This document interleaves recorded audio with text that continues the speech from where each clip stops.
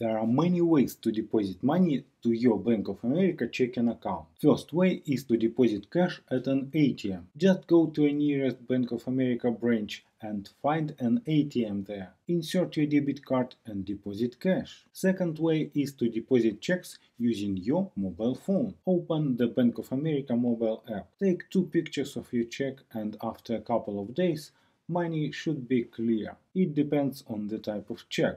Handwritten checks can take a lot of time, and the printed one will take just a couple of days. Third way is to transfer money from another bank via plain ACH transfer. Link the external account to your Bank of America account and make the transfer. It will take a couple of days to clear. Fourth way is to set up a direct deposit of your salary or paycheck to your checking account. You can make a void check and give it to your employer, or set it by yourself if your employer allows this. You will need a routing number and account number for your Bank of America checking account. Last way is to receive a transfer from your friends using Zelle. Your friends can send you money by your email or mobile phone number.